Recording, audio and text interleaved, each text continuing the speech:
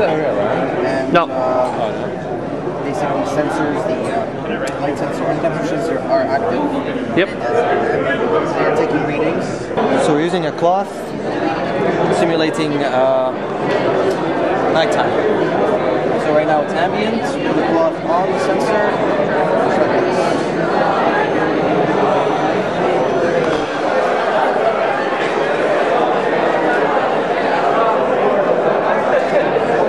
There it goes.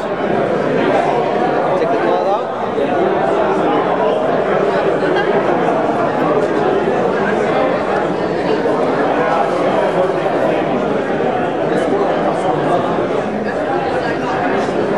There it goes.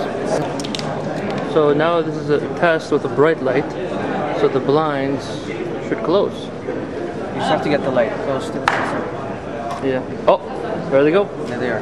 The bright light causes it to close. Therefore, it is working. Someone's gonna have Now, let's turn it off. Okay, light is back off. It should be an ambient. Once it's done its cycle, the blinds will turn back open. And there they go. So that works. Let's see manual. Right, Switch so to manual. Switch to manual. The red light should be turned on. Okay. So now it's in manual, and there's a toggle switch here. And every time we toggle the switch, we'll go in the opposite direction of. Okay. Opposite position, basically. Now let's close it, and now put it to automatic. Back to automatic. Okay. So now the blinds should open back up. On the next cycle, and there they go.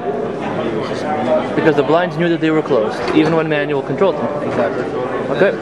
Thank you, Matt. Night.